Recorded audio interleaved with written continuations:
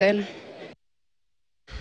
timu ya raga ya KCB RFC imenyakua ushindi wake wa 10 kwenye mashindano ya raga ya Floodlite baada ya kuilaza Nundiz alama 25-23 kwenye fainali iliyoandaliwa katika uwanja wa Impala. Timu hiyo iling'aa hata baada ya kukosa huduma za wachezaji nyota na kocha mkuu ambao walijiunga na timu ya taifa ya Kenya Simba inayojiandaa kwa mashindano ya raga ya Victoria Cup yatakayoandaliwa Uganda.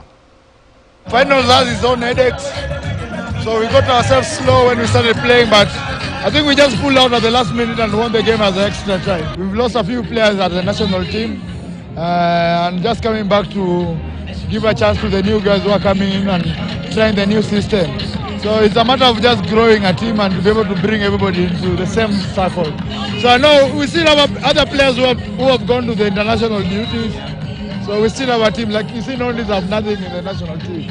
So that's their best squad they have for the league. So I think we can still back ourselves that we still have other players who can still come back and make us stronger. This was a build-up match for us to see how good we can be as a team.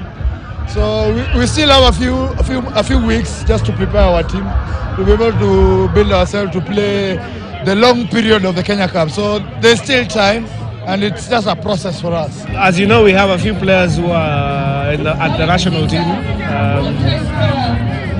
but I don't see a lot of changes being made.